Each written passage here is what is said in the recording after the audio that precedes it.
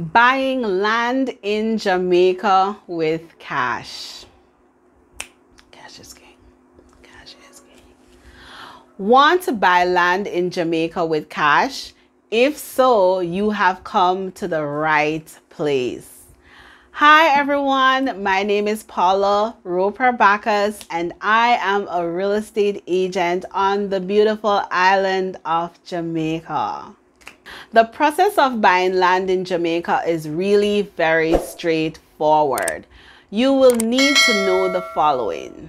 Number one, your budget for your purchase.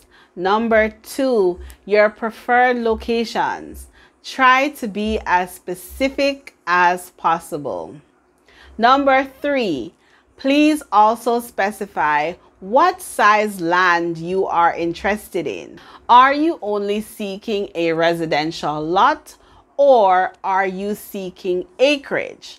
This information you will need to determine. Number four, any other information you think I should know. Once I receive your email, I would contact you to set up our land buyers consultation. This can be done over the phone or on a Zoom call. I would use this time to see exactly what your needs are and how best I can assist you in finding the land or residential lot that suits your needs and your budget. I would also take this opportunity to explain to you how the procedure works and what documents you would need to have to get the process started. The list of documents we will require includes: number one, valid identification. Identification can be from anywhere in the world. However, it must be government or state issued and it must be valid. Identification can include passport, driver's license, national ID, state identification, or a voter's identification. Number two, proof of funds in the form of a bank statement, a letter from your bank or your bank manager, or a letter from your attorney at law verifying the amount you intend to spend to purchase this property. Number three, completed customer information form. I will email this form to you and you will complete it and email it back to me. Number four, proof of address. This can be in the form of a utility bill or a letter from a notary public or justice of the peace. If you do not have any current utility bills in your name or current address. Number five, I will need a copy of your TRN.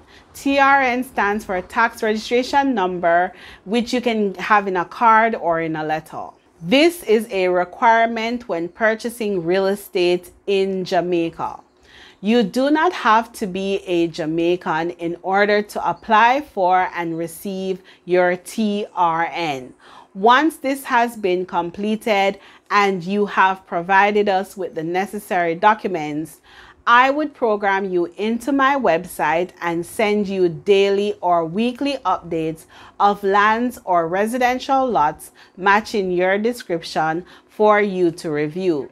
When you see any lands or residential lots you are interested in purchasing, you would send me a quick email to paulasellsjamaica@gmail.com to verify which lands or residential lots you are interested in viewing. Once I receive this email, it is now time to begin your land or residential lot hunt. I will schedule all viewings for you and you will be accompanied by me or one of my reliable agents to view all the lands or residential lots you had chosen on your list. After viewing your options, if you like any of the properties, we would assist you to complete your offer to purchase form and submit it to the owners for consideration along with your proof of funds to verify how you will be paying for this property. Please note, your offer to purchase form cannot be submitted without your proof of funds. The owner will not take your offer to purchase seriously without proof of how the purchase price will be financed.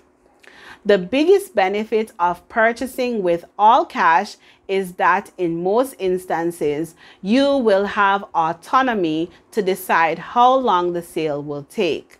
In Jamaica, cash sales are normally done between 30 to 60 days from start to finish. Once we get an acceptance, the owners would contact their attorney at law and have them create what is called the agreement for sale. This agreement for sale would be sent to your attorney at law for review.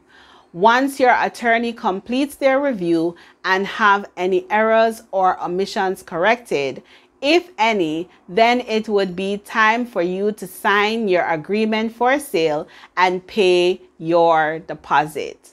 Normally, in cash sales, purchasers pay a 10% deposit on signing of the sales agreement, after which the agreement for sale would be sent to the owners to sign as well. Once this is completed, we would have a legally binding agreement for sale between you, the buyer, and the seller of the property. Please note, if you do not have an attorney at law, please feel free to send me a quick email to paulasellsjamaica@gmail.com for a good recommendation of a reputable attorney at law.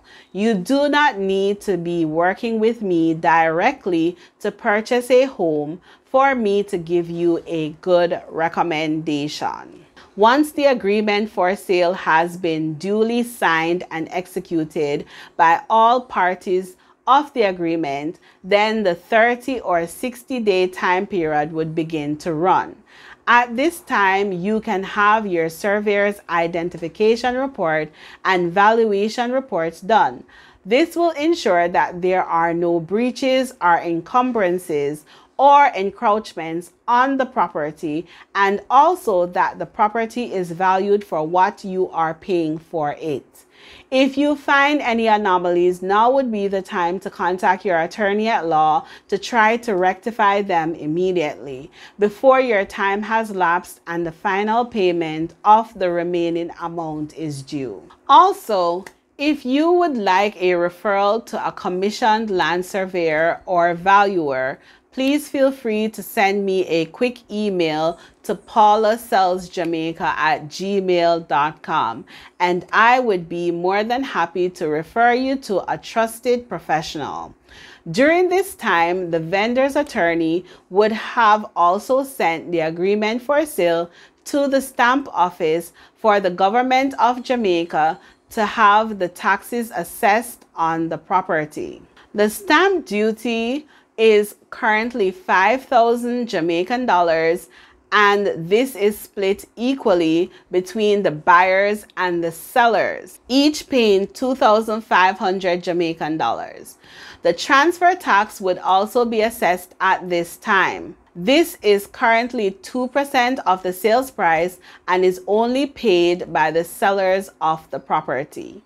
Once all of this has been completed and you are comfortable moving forward with closing out your purchase and the necessary time has lapsed, you will pay over the remaining amount of your purchase price to your attorney at law, who will then pay over this amount to the seller's attorney at law, who will then send the title to the titles office at the National Land Agency to have your name endorsed on the title as the new owner of the property. Once this has been completed, the title will be sent back to the seller's attorney and then sent to your attorney.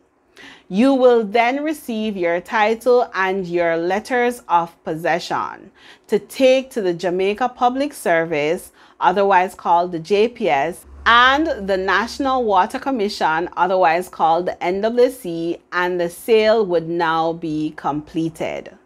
Please feel free to send me all your real estate related questions or concerns to 1-876-862-5848 and let's get the conversation started.